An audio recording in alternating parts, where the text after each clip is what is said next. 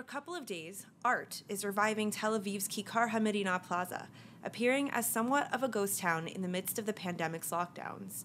Nonprofit organization Photo Is Real's goal through their annual International Photo Expo is to highlight a series of projects which create discussions about social issues through the art of captured images. This year, the expo is an outdoor event and free for the public to wander in and enjoy. Works exhibited at the expo represent photographers of various professional backgrounds across the globe, and this year's theme is transformation, taking on stories of Holocaust survivors during COVID, a somber commentary on a young Palestinian child dying of cancer, among other projects.